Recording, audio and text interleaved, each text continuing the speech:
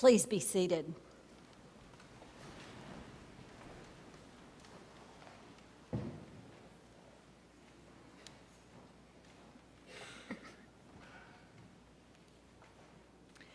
My father was a man of peace. He was also a poet and a farmer. At 17, he left the farm in North Louisiana where he had grown up to seek his fortune and eventually became a college professor. He would never live on the old family place again, but in his heart of hearts, my father remained a farmer. I know this because he always had a garden.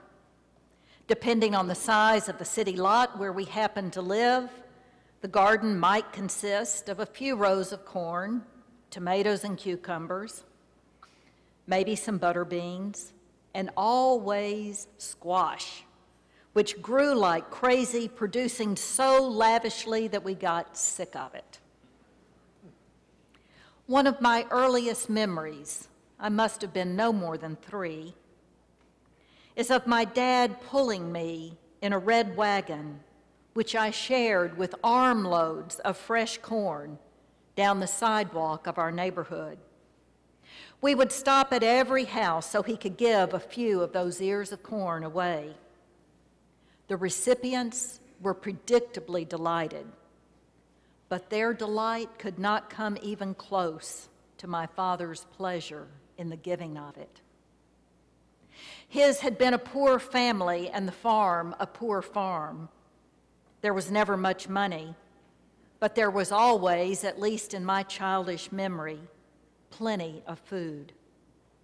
My memories are no doubt idealized, for I didn't see the back-breaking, sometimes heartbreaking toil involved in producing almost everything the family needed to live.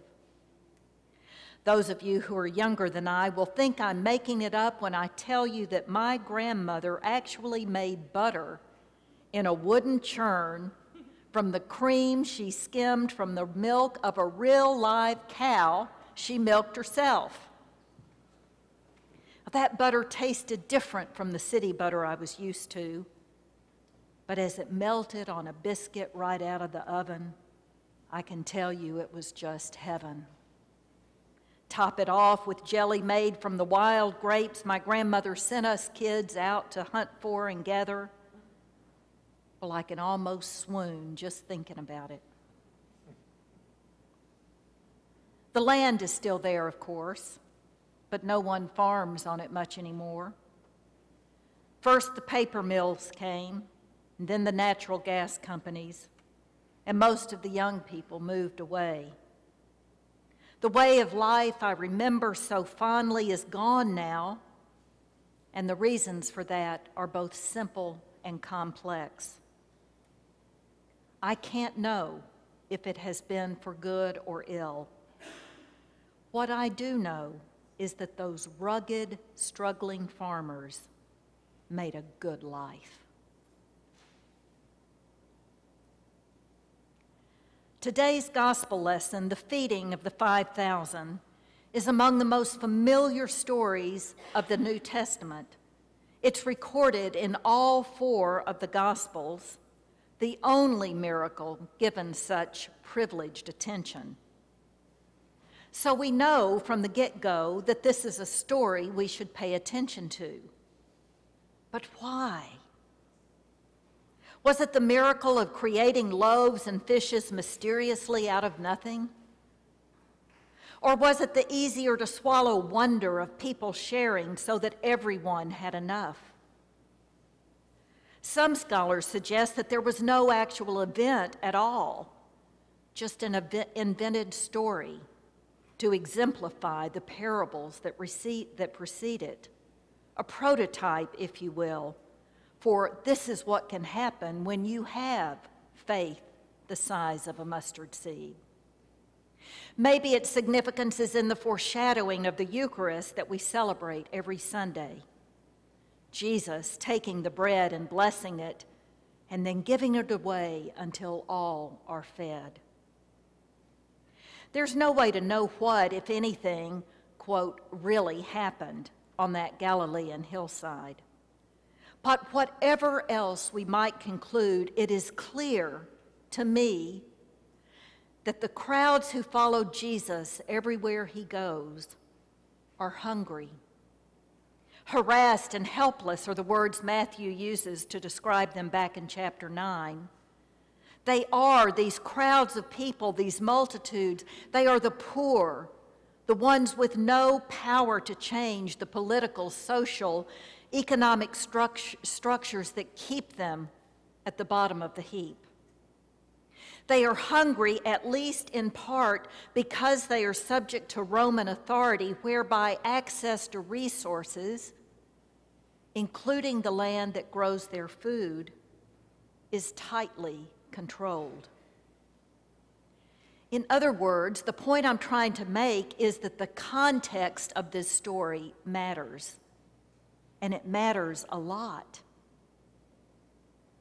The part of this lesson that I'm most curious about and have never even noticed before is verse 13, the first part of which is chopped off and we did not hear it in the reading, but it goes like this.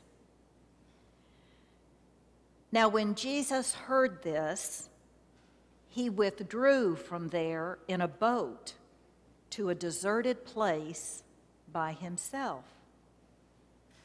This seems on the surface to have nothing whatsoever to do with the drama that is about to unfold. But going back to the first half of chapter 14, Jesus' withdrawal makes perfect sense. And it sheds new light on this story, at least for me. We rarely hear the bizarre tale of King Herod's extravagant birthday party ending up in the terrifying beheading of John the Baptist. But that is the news that Jesus heard. That is the shock that moved him to go off by himself, away from the crowds, away even from his closest friends. Can we try for a moment to even imagine the depth of Jesus' distress? Was there, along with what must have been anguished grief, anger at Herod's senseless cruelty? Is it possible that Jesus despaired at the sheer enormity of the injustices that defined his time? And could even Jesus have experienced just a twinge of fear as he considered the implications of Herod's madness? The text is frustratingly silent, but we do know, if not what Jesus felt, what Jesus did and what he didn't do. He did not, for example, stir up his disciples to go avenge John's death. Nor was he paralyzed by whatever heavy-heartedness he may have felt. Rather, he withdrew, perhaps to pray, perhaps to listen for the voice of the one he called Father, perhaps to regroup, to prepare himself to continue the work that he had come to do.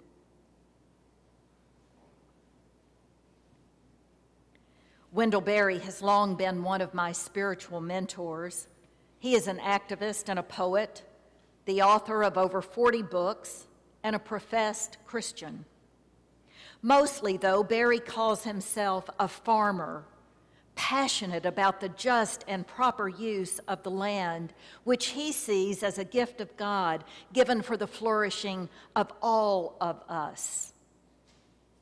Another way to put it is to say that when a man or a woman can no longer make a living off the land, when food systems are more for profit than for feeding people, we are in very deep trouble as a society. Now in his 80s, Berry has become downright contrary about what he sees as the utter indifference of the powerful toward those who suffer, among other things, food insecurity. What I am trying to suggest, brothers and sisters, is that seen through a justice-seeking lens, today's gospel becomes more than a miracle story, more than a call to generosity or an invitation to adopt an abundance worldview. It becomes not a story at all, but a protest of the contrast between Herod's lavish banquet for a few and the hunger of multitudes on a hillside, between Caesar's kingdom and God's heavenly kingdom, where all are fed and satisfied.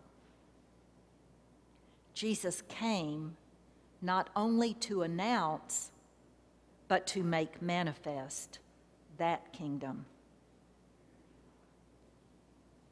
And then, when all the people are fed and the baskets of leftovers are gathered, can you imagine what Jesus did then?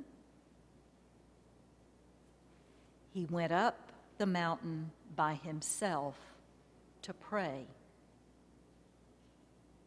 That will be in next week's reading. Why?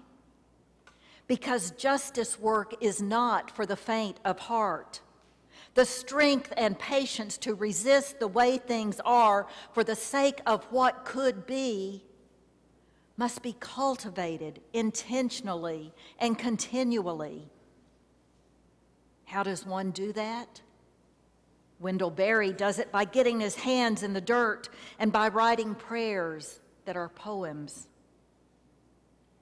One, called The Peace of Wild Things, is particularly apropos for those of us who want to do this work. Listen. When despair for the world grows in me, and I wake in the night at the least sound in fear of what my life and my children's lives may be, I go and lie down where the wood drake rests in his beauty on the water, and the great heron feeds. I come into the peace of wild things who do not tax their lives with forethought of grief. I come into the presence of still water, and I feel above me the day-blind stars waiting with their light. For a time, I rest in the grace of the world and am free.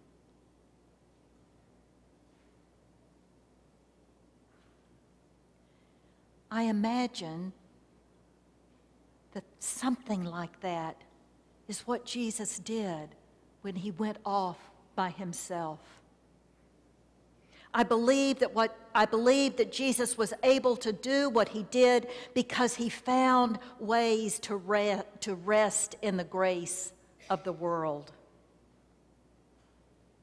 As Christians, we too are called to rest in that grace. My father, I believe, was resting in grace as he gave away the corn he toiled over in his neighborhood. We will each discover our own ways of resting in grace and then become a source of grace for others. In just a few moments, we will hold out our hands to accept the bread of heaven. Eat the bread. Become that bread. Be that bread for the world. Amen.